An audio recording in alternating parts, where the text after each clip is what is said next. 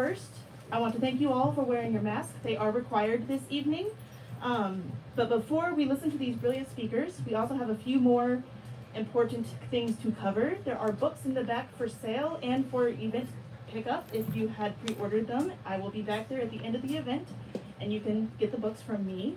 I will also want you to be aware there is a live stream currently going down. The audience is not visible, but if you do not want to be seen, probably don't walk in front of the iPad. So first, I want to thank John Kaag for moderating this event this evening. He is a Donahue Professor of Arts at UMass Lowell and an external professor at Santa Fe Institute. He is the author of Sick Souls, Healthy Minds, How William James Can Save Your Life, and Hiking with Nietzsche, which is an NPR Best Book and a New York Times Editor Choice.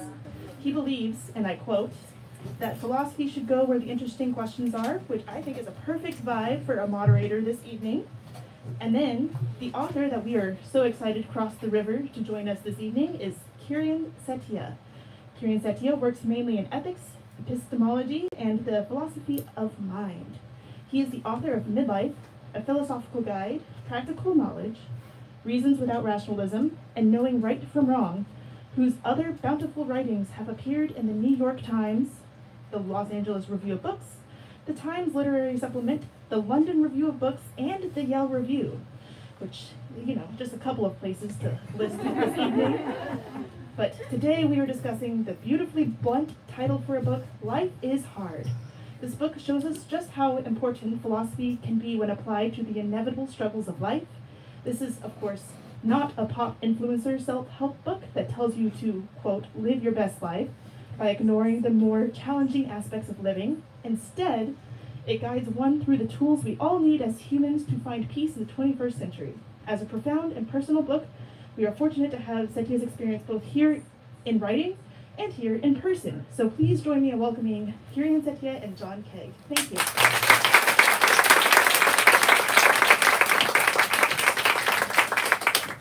So I'll sort of lay out very quickly this sort of logistics. I'd like to say just 2 minutes about book and Kieran's work, but then we'll have Ben. There we are. Sorry. Then we'll have 30 minutes of Kieran sort of working through the book and giving you some thoughts about the book. And then I'll ask him a few questions, and then we'll move right to Q&A, because I can see that this is a self-selecting population and you folks have lots and lots of questions. If you weren't a self-selecting population, I would say this, that if you suffer, you should buy this book. And if you have trouble with your suffering, you should buy this book. And if you know people who suffer and have trouble with their suffering, you should buy them this book. Arthur Schopenhauer in the 19th century wrote, it's unclear whether he titled this or someone else did, but a chapter entitled On the Suffering of the World. And at the end of that chapter, Schopenhauer says that we are companions in misery, which doesn't seem to be a particularly bright way of understanding the human condition, but probably many true things are not bright, at least in the sense of being optimistic. But maybe that is the best that we could hope for as human beings, and that's where maybe compassion comes from, which was one of the messages that I received from Kieran's book, which will stay on my bedside table in many dark nights. So with that, thank you, and thank you for the invitation. Kieran Setiya.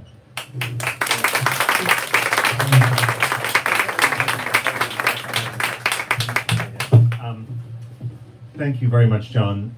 It's really great to be here in my favorite bookstore with one of my favorite authors and many of my favorite people in the audience. I'm here to talk about this book. So this is a book that delivers the breaking news that life is hard. And I was tempted to begin by saying, like, I hope you're all aware of that already. And then I thought, hold on. Makes it sound like I'm hoping you're all mired in suffering right now, and I'm not. I mean, really hoping you're not mired in suffering right now. And at the same time, I think it's an important aspect of the book that I genuinely do hope you recognize the difficulties of life, even if it makes you unhappy, and that being happy and living well are not exactly the same thing, and that we have to live in the world as it is, not the world as we wish it would be. Now, Jessica mentioned the one of my foils, the online influencers telling us to live our best lives, find our bliss, the power of positive thinking. And the book begins by talking about some of the prehistory of this idea, which goes pretty far back. So if you think about Plato in the Republic, he imagines justice through a utopian city-state, not by saying, here's how we can confront injustice in the world around us here and now. And Plato's student Aristotle, in his Ethics, aims at the ideal life eudaimonia, like the life you should choose if you could choose any life at all, one free of deprivation and human need. And it's a premise of the book that that approach to how to live is wrong, and that aiming for the ideal life is both unrealistic and often a source of dismay. Our task is always to live as well as we can in difficult conditions. There's always adversity, there's infirmity, loneliness, grief, injustice, the absurdity of the world. And my thought is that, if you've never experienced any of those things and you never expect to, then this book is probably not for you.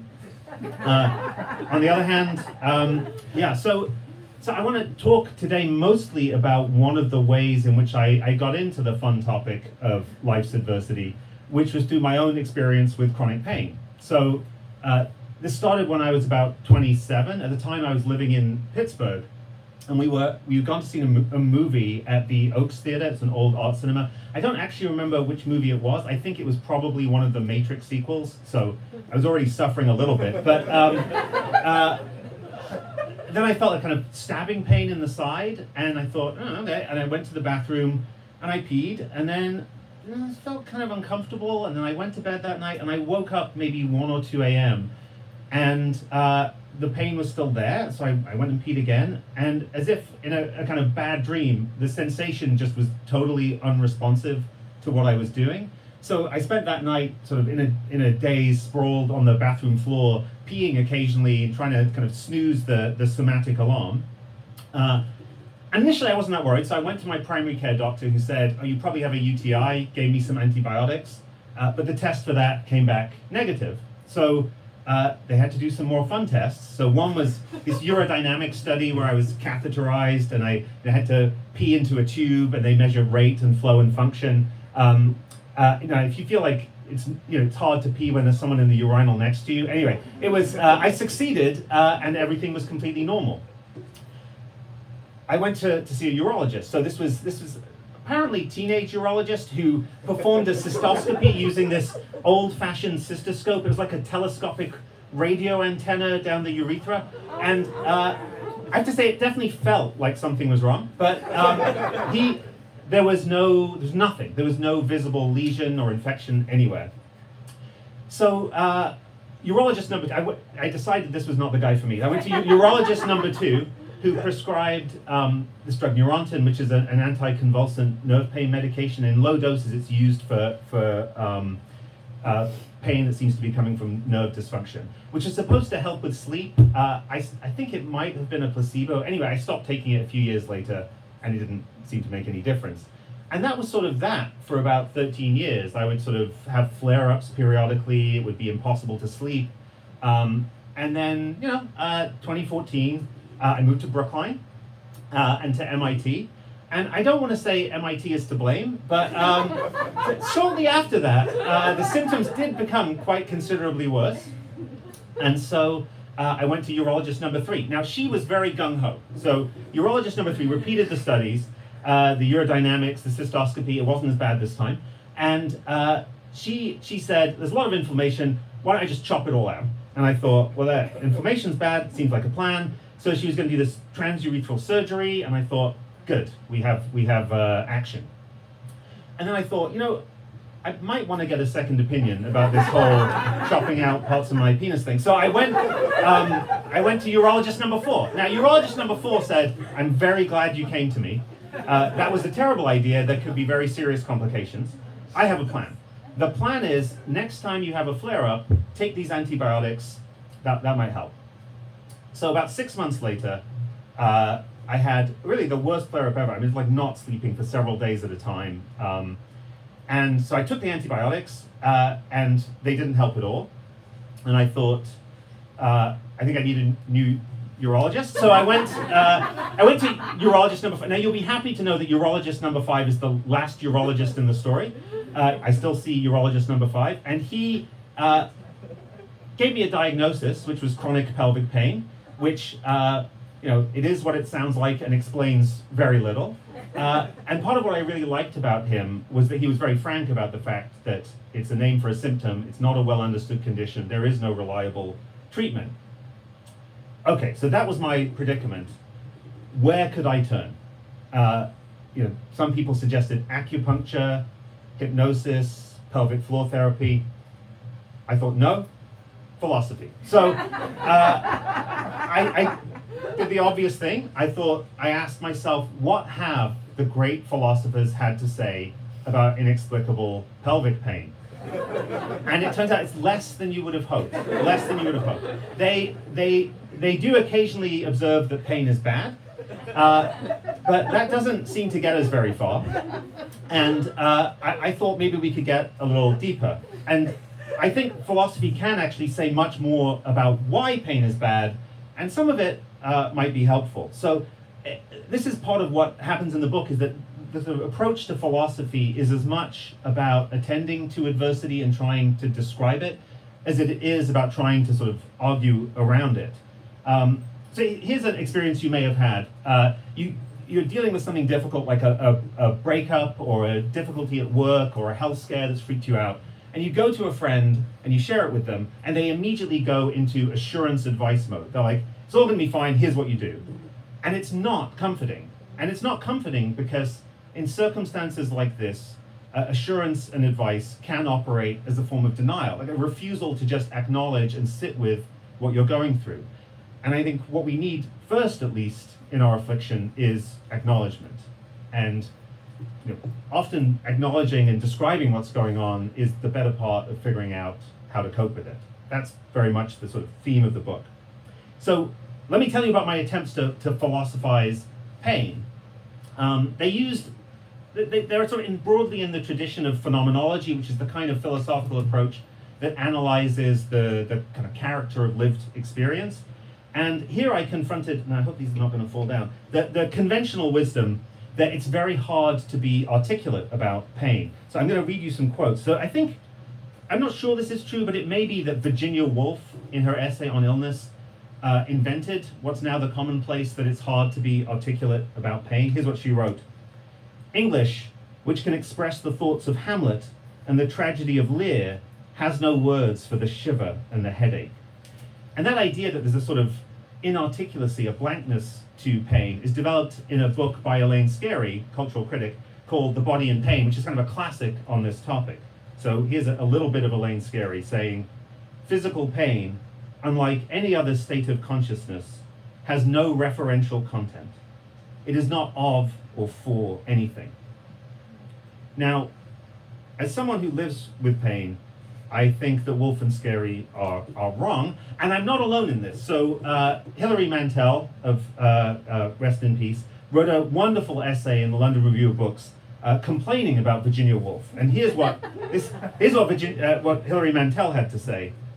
Then what of the whole vocabulary of singing aches, of spasms, of strictures and cramps, the gouging pain, the drilling pain, the pricking and pinching, the throbbing, burning, stinging, smarting, flaying. All good words, all old words. No one's pain is so special that the devil's dictionary of anguish has not anticipated it. So, pulsing, burning, contracting, all good words for me. So this idea that there's a sort of content to pain, that it's representing your body in a certain distinctive way, has been developed by philosophers. So there's a classic article by a philosopher, George Pitcher, in 1970, in which he argues for this idea. So, final quote, to be aware of a pain is to perceive, in particular to feel by means of the stimulation of one's pain receptors and nerves, a part of one's body that is in a damaged, bruised, irritated, or pathological state. So I think Pitcher is really onto something there. I think he makes it sound as though there always is some pathology, there always is some damage. And I think one of the lessons of deceptive pain, including some chronic pain conditions, is that there may not be. More extreme examples would be, someone with an amputated limb who still feels pain in a part of the body they no longer have.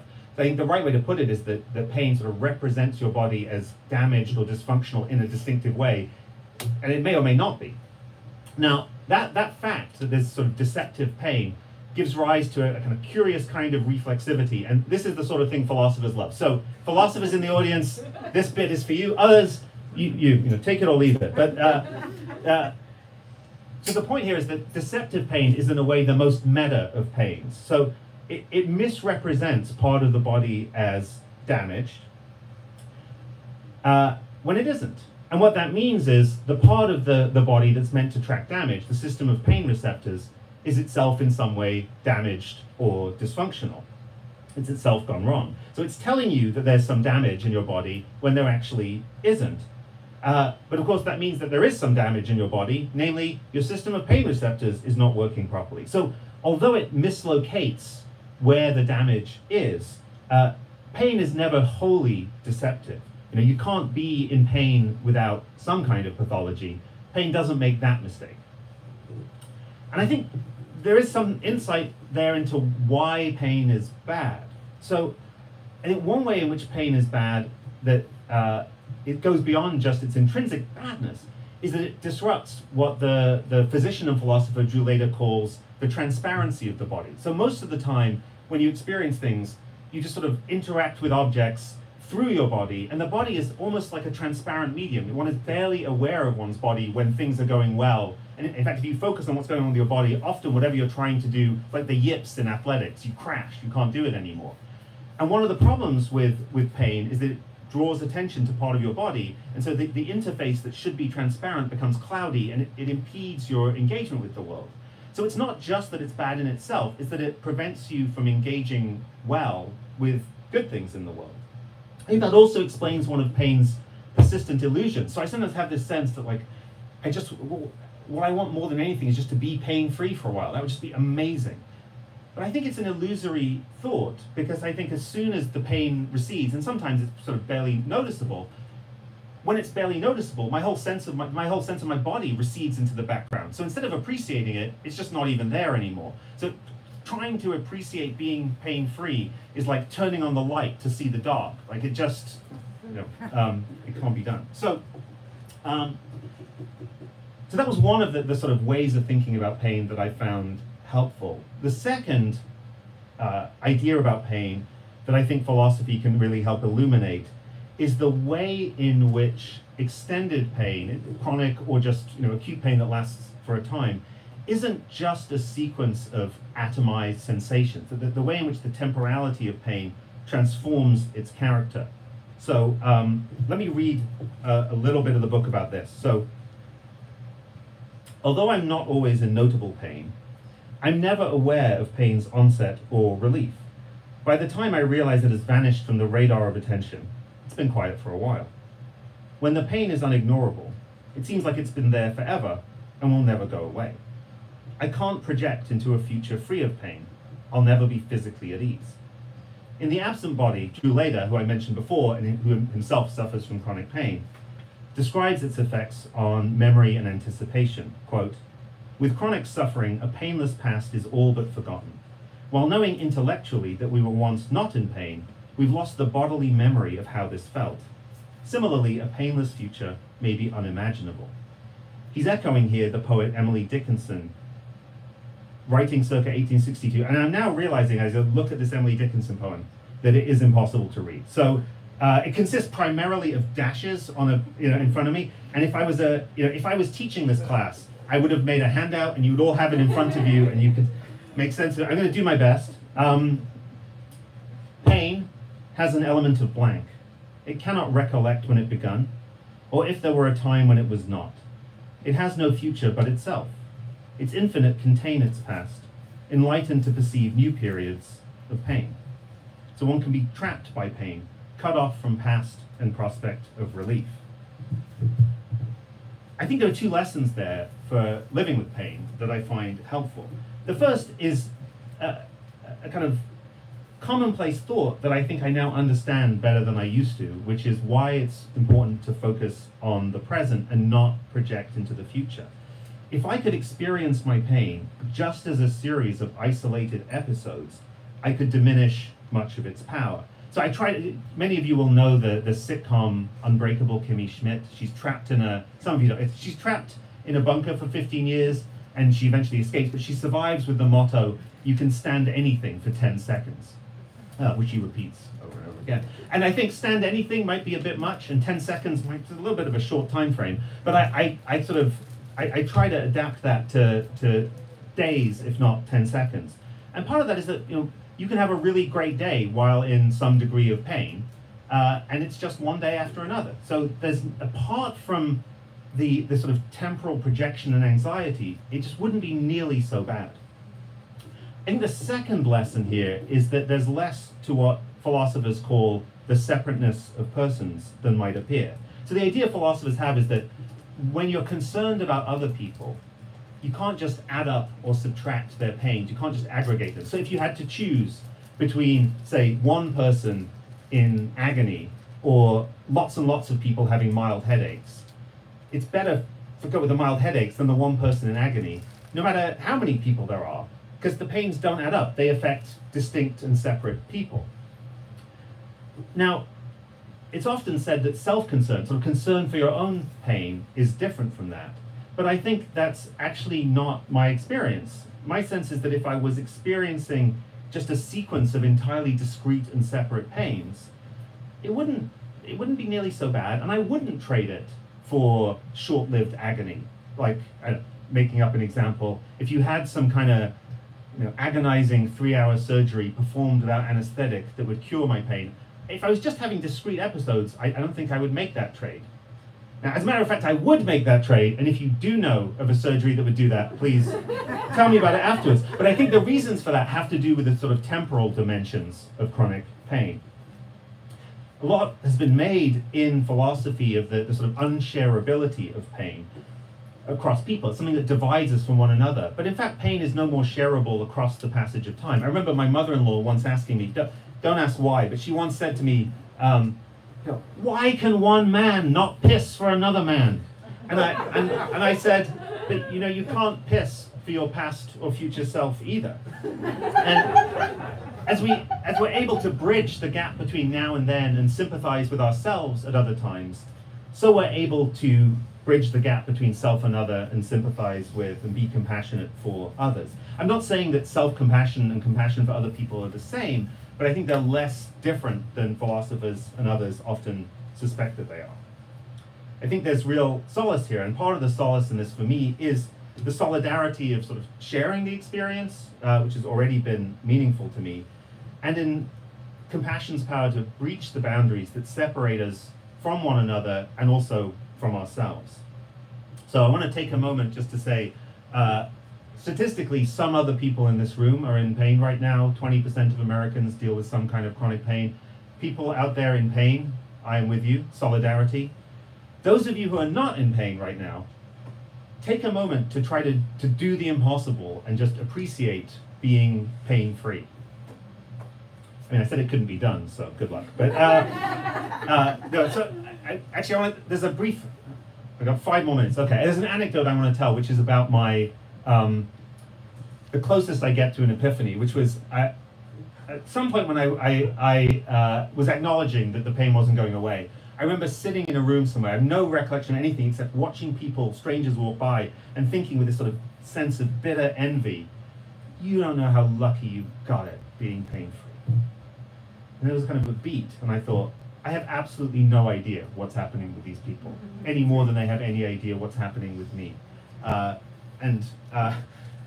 It may not be physical pain, but everyone is facing some kind of adversity. And I suppose that if I was going to make a dramatic story about how I came to write the book, that would be the moment in the film where I thought, I must write this book. So I'm going to end with a little overview of what happens in the rest of the book. I focused all on one chapter, and only part of one chapter about chronic pain, and there's more in the book. But I know what you're thinking is, Kieran, we don't need to hear any more about the book. We're all going to buy it. We're going to buy it for everyone we know. It's a done deal. What we want to know is what's happening with your health these days. And there is some news to report. So this is exclusive. It's not in the book. You were the first people to hear about it. While I was writing the book, I did 6 months of pelvic floor therapy. And I'm going to tell you about that in a moment. First, let me tell you about the book. So the rest of the book is an attempt to ask what would philosophical reflection on the good life look like if it never lost touch with the fact that life is hard. So the book begins with the frailties of the body. It takes us through love and loss, to the structure of society, and ends with what William James, one of John's heroes, called the whole residual cosmos. So, spoiler alert, if you want to know the meaning of life, the answer is in chapter 6. I am not going to discuss that tonight. Please don't ask me. You have to buy the book. You can ask about any other topic. So if you have questions about loneliness, grief, failure, injustice, not absurdity or meaning, or hope, feel free to raise them in the Q&A. I should say not every chapter is as personal as the one about infirmity. Thank God. I'm not as immersed in all the ills of life, but I do say something about my experience of loneliness and grief and failure, my poor attempts to challenge the injustice of the world, and my highly ambivalent relationship with hope. Which brings us back, I think we've got time, for your hope that pelvic floor therapy was going to help me. Now, pelvic floor therapy is not a dignified procedure. So pelvic floor therapy is a kind of physical therapy, and there is, it turns out, only one way to gain physical access to a man's pelvic floor.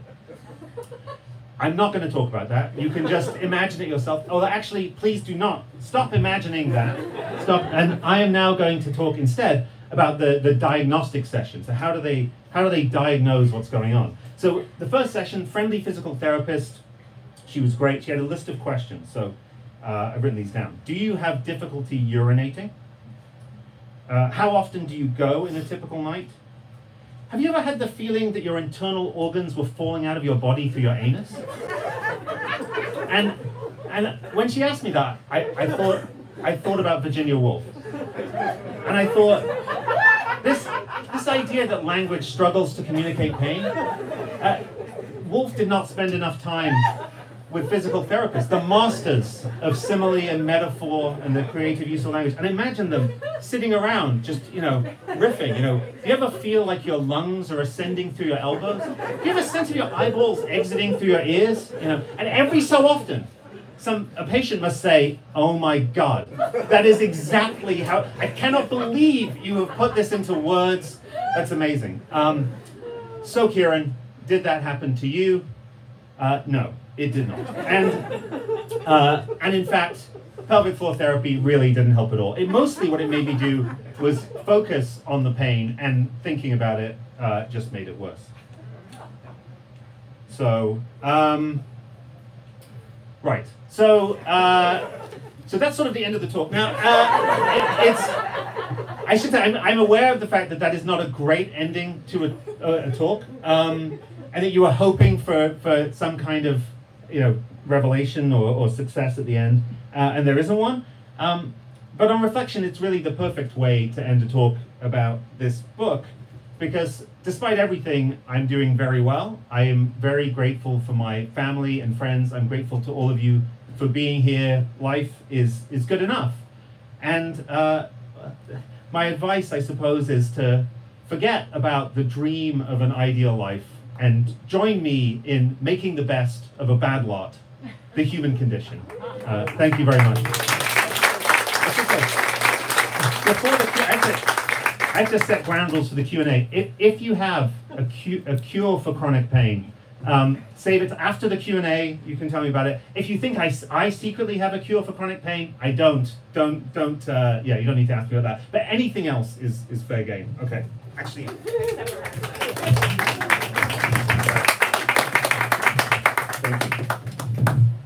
So I have a few questions, and then we'll open to the audience. And so one thing that struck me in your talk, which also strikes me in the book, is that you think very clearly, you are very funny and compassionate, and you write very well. And these are three independent skills. These are separate skill sets. So perhaps could you say a little bit about how those different skill sets fit in the book, and how they fit such that you think it creates a sort of compelling argument, or maybe it's not even an argument, heaven forbid. But No, I have to be very careful because I have philosopher colleagues here who who may or may not want to hear this. But no, so a huge influence on the book, who I talk about a little bit, but not as much as she deserves, is the novelist philosopher Iris Murdoch. And one of her central ideas in moral philosophy is that an enormous amount of ethical reflection really takes the form of just trying to describe your circumstance, just trying to figure out, is that person jealous? Are they frightened? Are they nervous? Are they intimidated? And just describing your circumstance accurately is an enormous amount, she thinks maybe the whole of, trying to figure out how to cope with it. And one way to think about a shift in my conception of philosophy in writing the book was to be more open to the idea that it was a task of philosophy to engage in that kind of thick description, not just something that Murdoch would tell us was part of ethical life, but something that doing and exploring which would count as a form of moral philosophy. And one form that takes, I think, which is very important to the later parts of the book, and that Murdoch is also emphatic about, is sort of conceptual innovation. So she says at one point, I'm not going to get the quote right, but that one of the tasks of moral philosophers is to extend, as poets extend, the limits of language. And it makes you think of sort of, cool poetic ideas. But one of the examples I illustrate it with is this idea of structural injustice, which was developed by the political theorist Iris Marion Young, which doesn't sound fancy and poetic, but is a kind of, for me, an example of how the lines between philosophical argument and just imaginative description are pretty blurry, because an enormous amount of the work that's done by talking about, say, structural injustice, the idea of injustice that is a matter of individual people acting unjustly or having prejudicial attitudes, but emerges structurally from their interaction. An enormous amount of the work that's done is just by being able to describe that in a way that we can actually then bring into view and think about how to respond to. So for me, at least, that the lines between the more sort of writing and philosophy are blurry. I'll mention one last thing, which is that people talk about the influence of Simone Weil on Iris Murdoch. Weil uses the term reading to describe what she also calls attention. So this attention to the world around you, she describes as a kind of reading. So the idea that there's sort of deep connections between the sort of creative and thoughtful use of language and philosophical insight is sort of part of what drives the book. On this topic of philosophy's scope and what philosophy can speak to and what it cannot, at the very end of William James's life, he writes to his friend Benjamin Blood that philosophy can only do so much, and there's always an ever not quite to philosophy. It can't touch a certain sort of halo of experience. And I'm wondering, can you speak a little bit to the way that that realization allows us to address another person's pain, which might fill in the gaps between Woolf and Mantel, for example? That's very interesting. I mean, the thing that makes me think about is one of the ways in which philosophy is bound to fall short, understood in the way I'm understanding it, is that if the goal is to really describe what's going on with someone, then I should be writing this book about all of you. Like, I should not, what's happening here is me taking myself as a case study in the hope that it's somewhat generalizable, or the tools are generalizable. But there's a way in which one of the limits of writing a book about philosophy is that there are things that you have to do yourself to think about your own life that no one else can really do for you. I suspect there's also a deeper thing there, that the kind of worry or sense that there's the sort of cognitive transitions that you make when you're doing philosophy, and there's a gap between the sort of thinking part of things and then the emotional life changes. And I think there's truth to that too. And I haven't quite figured out how to relate to it. I mean, there's there's always the possibility of setting up a commune where we can all sit around and do spiritual exercises. I mean, I'm not going to do that, but I take it part of the appeal of, for instance, Stoicism, which I have intellectual doubts about. But part of the appeal of Stoicism and its sort of revival recently is that it really does offer you something that goes beyond the intellectual into, here are some things you do every morning, here are some things you do every evening. There's a practice that goes along with it. And I haven't quite figured out what practice, what the practice would be that would play that role with respect to my conception of philosophy, beyond just, buy lots of copies of the book and have a book club in which you all sit around and talk about, does this actually fit my experience? And some of it will and some of it won't. I mean, basically, that's just a way of saying, yeah, do philosophy, but yeah. I'm also thinking about this sort of inaccessibility of pain, which philosophers have talked a great deal about. And I think that Wolf is right in a certain way, and you mentioned this when you said, when I look out into the audience, I don't know who's suffering and who's not, and I don't know the degree to which they are, and I never will. And there's a way in which our words fall short in a certain way to express that. Yeah. But I also think what I think's very interesting about this book, and I think the reviewer from the Times said it really nicely, is that you never say, feel better, everything's okay. In fact, you're talking to a friend, I believe she says, that just continually is with you, and that somehow makes you feel better. And so I'm wondering what it is to be with somebody but not impose our conception about what our pain might be like on them, which you don't seem to do at all in this book, but seems to speak to that gap between what I can understand about you and the interiority of your pain and my own not. Right. Yeah, I mean, I think this connects to several things in the book that I haven't really put together before, because one of the chapter about loneliness is sort of one of its central themes is the way in which sort of a kind of self-suppressed listening is sort of central to acknowledging the value of other people and really sort of responding to other people. And I think you're right, there's a kind of balancing act in trying to describe things in a way that's at all prescriptive between trying to think for someone else and the thought that ultimately I should just be listening. I think that's a very interesting connection, and I think a sort of tension in my relationship to the material.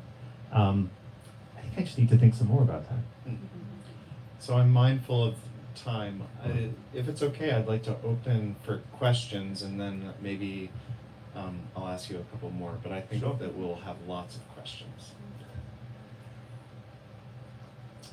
Go ahead. So, obviously you're a philosopher. So thanks for this talk. Obviously you're a philosopher, but I wondered if you had thought about religion, because both Buddhism and Judaism, and to a lesser extent Christianity, talk about suffering as the core experience. I mean, I think it really is. I mean, we've just gone through the high holidays for the people who are Jewish, and for Buddhists, it's like 101, that life is suffering, and there's a way out of it, which is to be mindful of it, basically. But I'm curious whether you wanted to interact with that, or you just figured out that philosophers do things so differently, you won't even bother. Well, no, I talk a bit about religion in the book. I mean, I'm not myself religious. I'm a sort of wannabe secular Jew. I would like to, the epigraph to my last book, the midlife book, was Rabbi Hillel's, if I'm not for myself, who will be for me, and etc. If not now, when? So,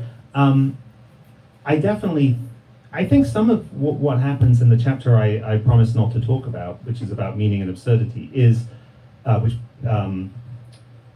actually begin the book with talking about Job, but I come back to it there, is the question, what kind of, given this recognition of the difficulties of life and the ways in which they're, in various ways can be ameliorated but are not eliminable, how can we accept the universe? Like, how can we come to terms with reality and be okay with, life, the universe, and everything, which is, that's what the chapter about the meaning of life is about.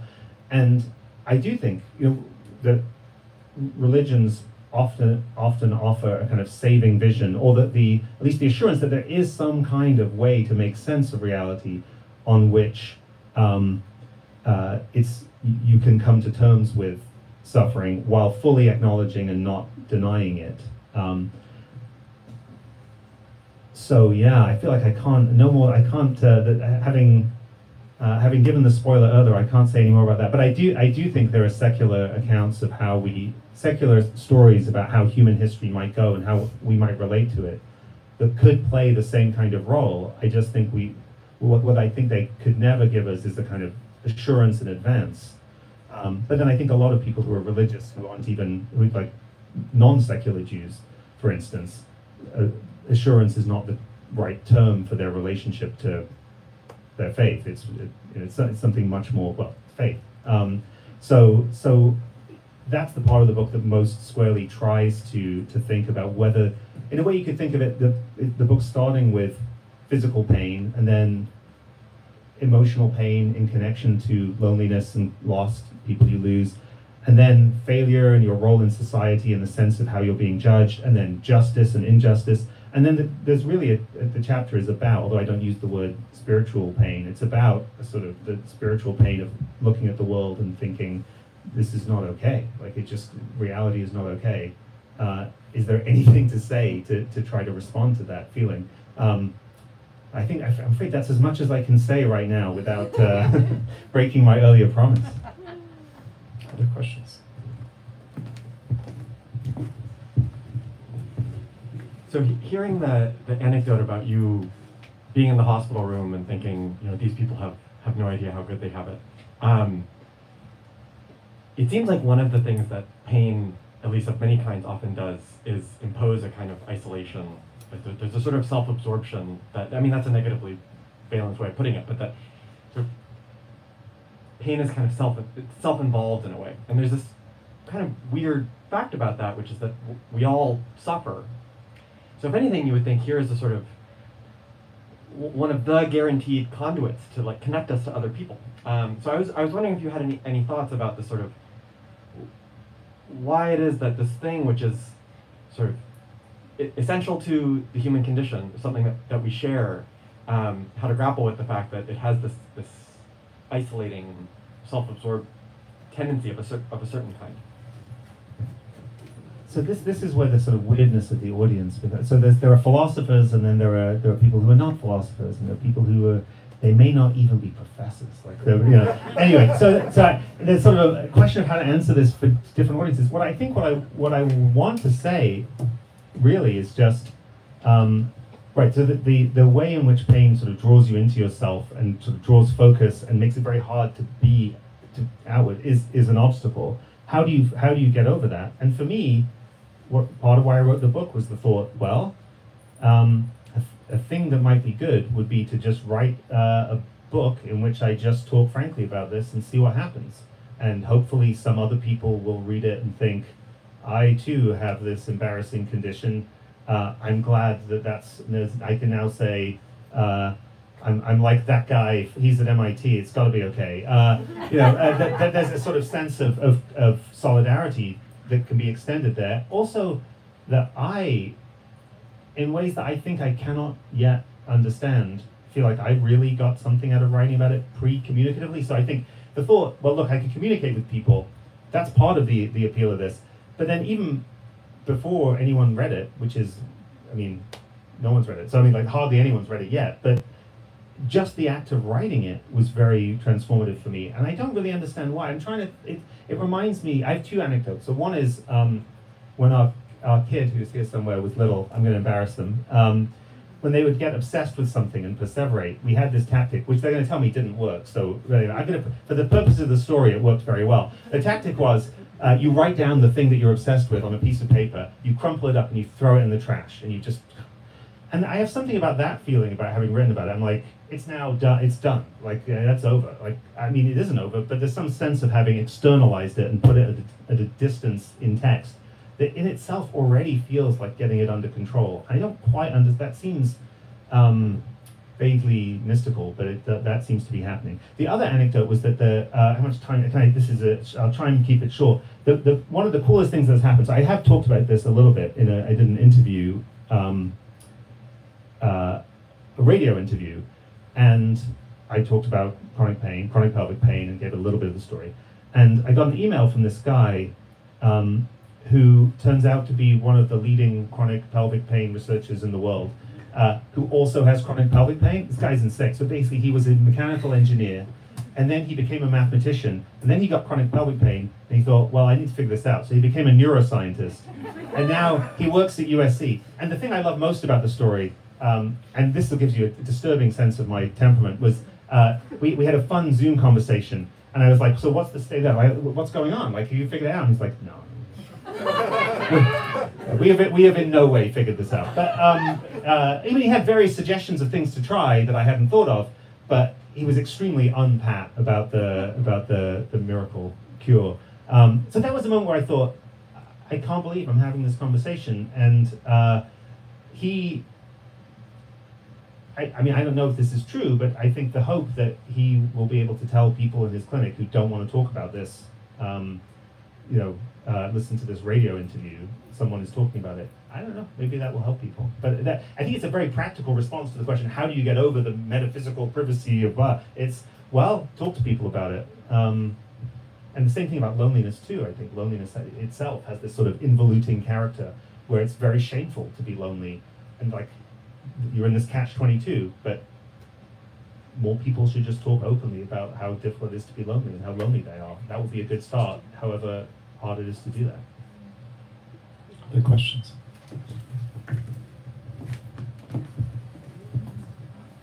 Thanks so much, Kieran. So I was just wondering, I was struck by, too close maybe.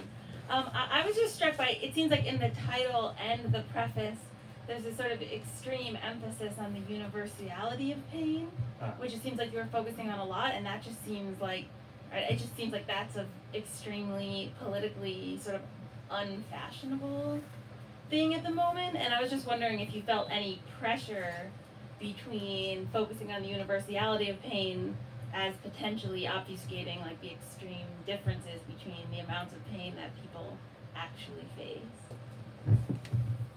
It's a good question. I mean, there's various points at which I say and mean. One of the advantages of taking myself as a case study is that I feel some degree of authority to talk about it, and your situation might be very different. So, like, there's a discussion of, I was very nervous about the discussion of disability in the chapter on infirmity because I don't have any particular physical disabilities, and I wanted to write about it, but I thought, I could be not only wrong, but wrong in a way that's disrespectful, and so there were definitely moments where I felt that way. And the book is written from a certain perspective. So if you think, like, when I think about the chapter on injustice, it's not how do you deal with injustice if you are the direct victim of injustice. That will be an important topic to address, and people have written about it.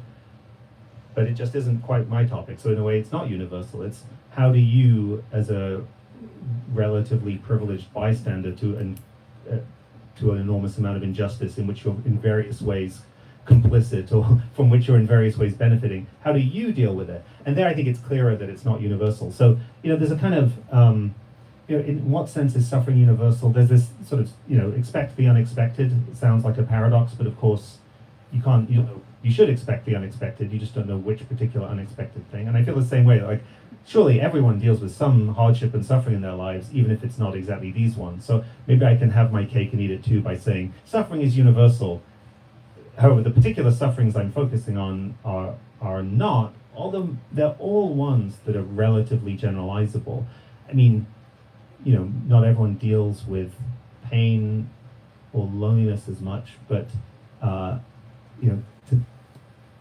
think to some extent mortality is behind at least a lot of the difficulties I talk about. So a lot of the stuff about grief and failure and injustice is connected with, or the sort of pervasiveness of suffering is just connected with a feature of the human condition that I don't think is going to change.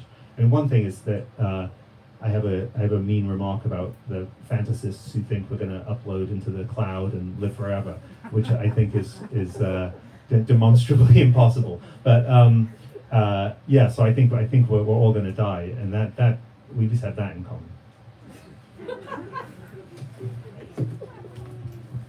Thanks, Karen. So I was really struck by what you said about sort of, I don't know, the ideal condition of the body being that it's transparent and the way that pain makes you aware of your body. And I was kind of wondering if you thought that that generalized at all to other kinds of ailments or experiences we have in life, like certain mental illnesses. I mean, an obvious example would be living with an eating disorder and the way that that might make your body less transparent to you, but also just sort of living like as a woman, or you know, other experiences. And I wondered if you thought that that might be sort of a general sort of bad making feature of like, yeah. That's really, really interesting. I deliberately, I think I don't have an answer other than that seems very interesting. I should think about that. I deliberately decided not to talk about mental illness or mental disability, psychological disability in the book, because that was a case where it wasn't just that I felt like I didn't know enough about it. It was a case where I thought I knew enough about it to know that it was far too complicated for anything I was going to manage to do in the scope of the book. And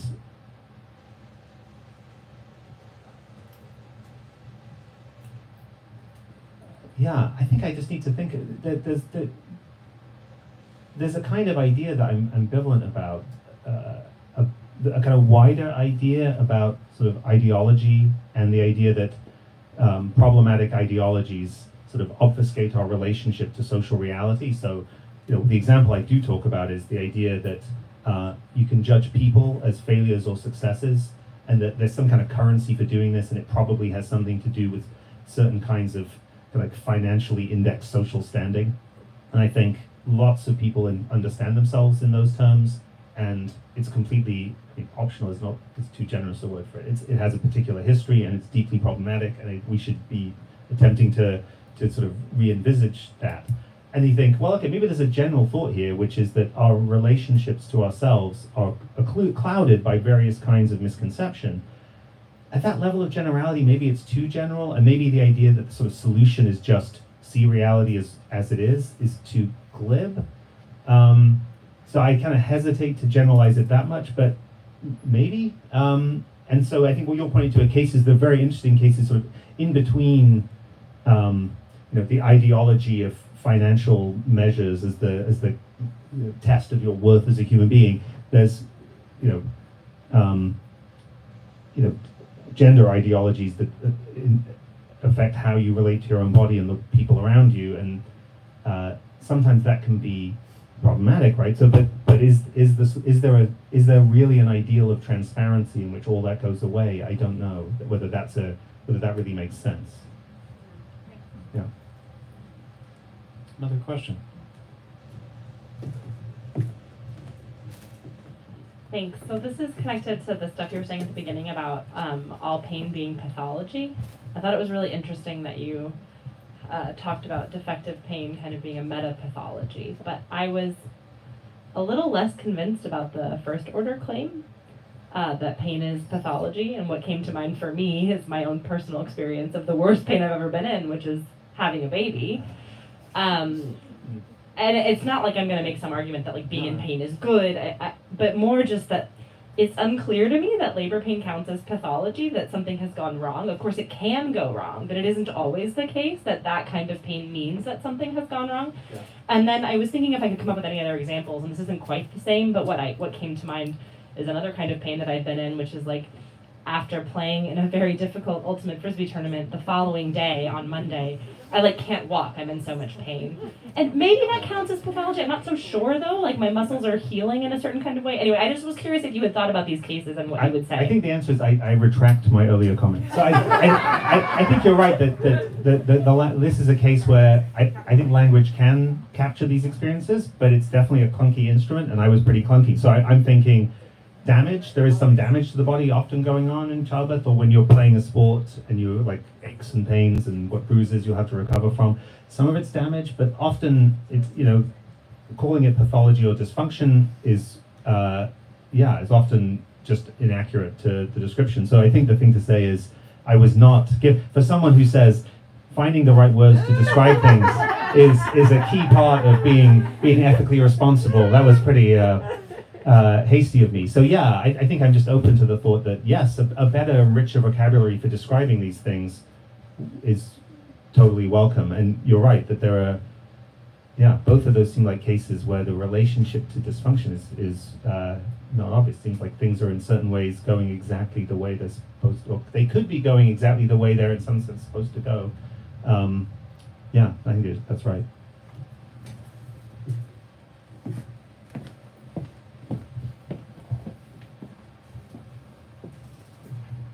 Thanks, Kieran, for this.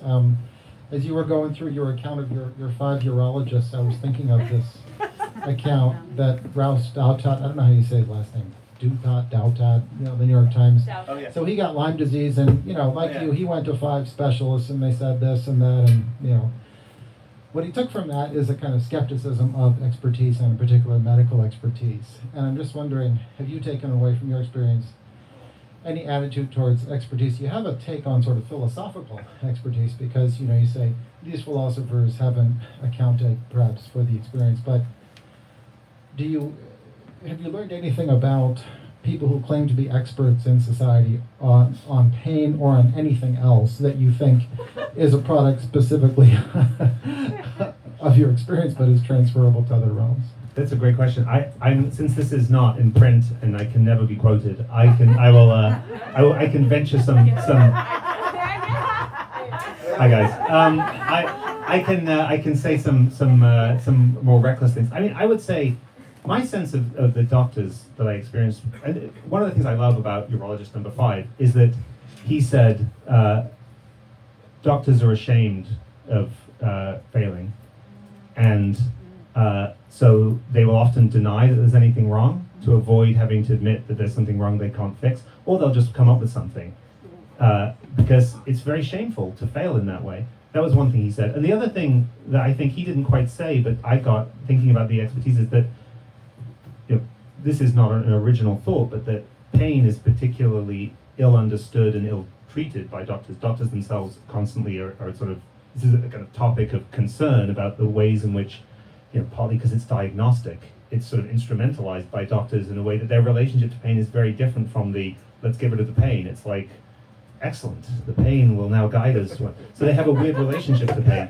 But more broadly, I think there's the fact that when you're dealing with people who are suffering, there's a kind of ethical aspect to what you're doing. And, I think I don't know enough about how doctors are trained to know whether the kinds of training, whether the balance between technical training and human training is where it should be. But often what struck me about the doctors I didn't like, or who were not good, was that it seemed ethically problematic. Like they just seemed in some way or other callous or conceited, or like I was very judgy about them on ethical grounds, more than doubting their competence as doctors. I mean, if as I suspect is true, this is just, it isn't a well understood condition and no one knows how to treat it. I don't think the fact that they were at sea is a sign that they didn't have the medical expertise. It's just they didn't know how to deal with the fact that they didn't have the medical, that the medical expertise, they were at the limits of it, and they were in this human situation, and they didn't, until number 5, they didn't know how to deal with that in a way that was actually going to be honest, and thereby, for me at least, like the beginnings of like coming to terms with things.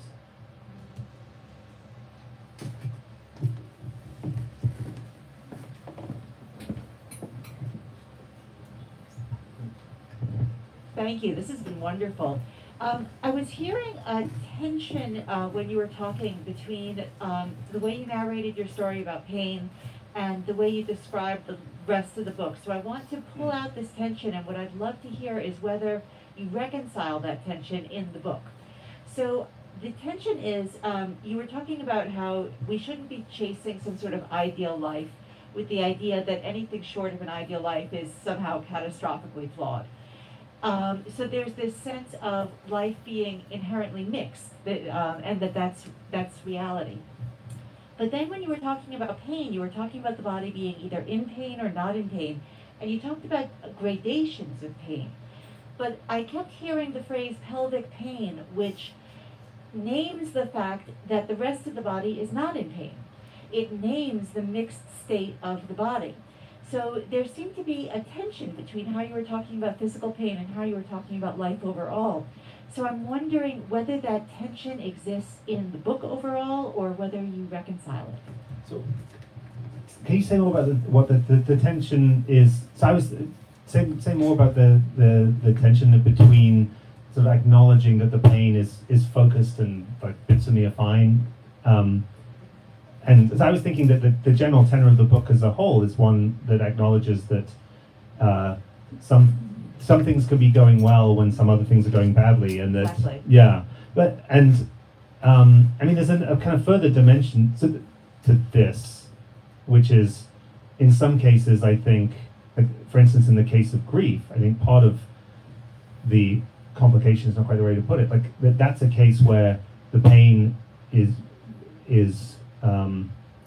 well, going back to the childbirth case, like the pain of grief is not something that we should want to get rid of. So in the cases like that, it's even more complicated to sort of untangle the relationship between living as well as you can in the circumstances and living pain free, because that doesn't seem to be the right kind of ideal. But is this quite, I'm not sure this is quite getting the tension. It's getting right at it, because that seems to be how you're talking about life overall. And I haven't read the book yet, Yeah. obviously. But with pain, there are very few physical conditions that cause pain in 100% of the body. Oh yeah. So Yes. my point is that physical pain is normally a kind of mixed state. I see. And so what I'm wondering is whether your book talks about that, whether you bring that forward, that mixed state in the body as well as in life overall. I mean, I'm not sure I really talk about that in the bodily case, and I think to me it seems complicated partly by this thought about transparency and the recession of the body, which is that, you know, in the rest of life you might say, there are good things and there are bad things, and the good things are positively good and you can appreciate them, and you shouldn't let the bad things occlude that. And that's a very humdrum but I think profoundly important point about life. In the case of pain, the not in pain parts of the body are not often, I think they're not positively in a good state that you could appreciate in the way you can appreciate the good things in your life. They're just working fine and therefore transparent. They just sort of recede into the background. So that might be a way in which the pain, the nature of the mixedness in pain is a bit different from the nature of the mixedness of the good and bad in the rest of life. But the answer is in the terms in which you just asked it, it's not really something I quite address in the book. So I'm thinking about it on the fly right now. I want to thank Kieran for this book, and I want to thank you for your time here tonight. I will say one very quick comment, that it is incredibly rare for a book to do as well as this book has done this week, and it deserves to. It's also incredibly rare for a book that has to deal with suffering and the hardship of life to do as well as it has. And I think that's a testament to what Kieran has done here, and I want to thank him for that, and thank you for tonight. Thank you all for coming. I really appreciate it.